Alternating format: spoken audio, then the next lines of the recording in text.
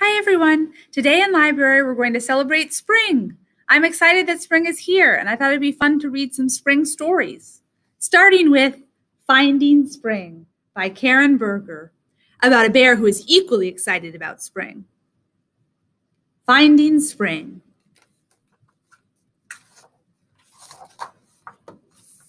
The forest was growing cold. Mama said that soon it would be time to sleep, but all Maurice could think about was his first spring. Spring, spring, spring, he sang as they filled up on berries. I wish it was spring right now, Maurice told Mama. Waiting is hard, she said. Right now it is time to sleep. Maybe you will dream about spring, Mama whispered. Soon she was softly snoring, but Maurice was wide awake. I will go find spring, he said. And off he went. Everyone in the forest was busy. I am looking for spring, Maurice told Squirrel. That might take a while, Squirrel chittered, turning to bury a large acorn. I am looking for spring, he told Rabbit. Not yet, Rabbit giggled before dashing into his warm burrow. Deer didn't even look up from her grass. I am looking for spring, he told Robin. Everything in its time, Robin said. Then she flew south. The woods smelled musky, and there was something new and tangy in the air. I smell spring, said Maurice as he hurried along. Suddenly, Maurice felt an icy sting on his nose. Is that spring?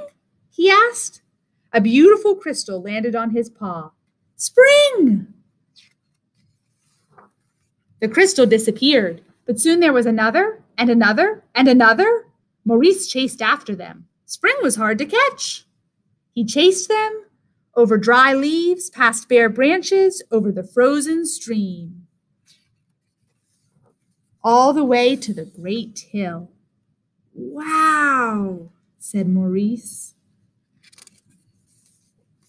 Spring, spring, I found spring, he sang as he scooped up a bit to take home. Back in the den, Maurice snuggled happily against Mama. He slept and slept and slept. When he woke up, everyone had already gathered in the meadow. I brought you some spring, Maurice announced, but spring was gone. Where is it? He asked. Spring can be hard to find, said Robin. Maybe it's hiding, Rabbit giggled. Deer just blinked.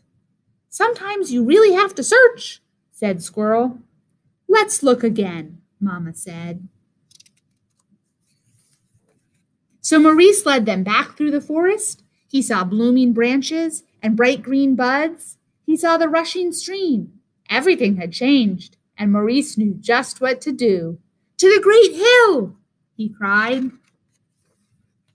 And at last, there it was. Maurice had finally found spring.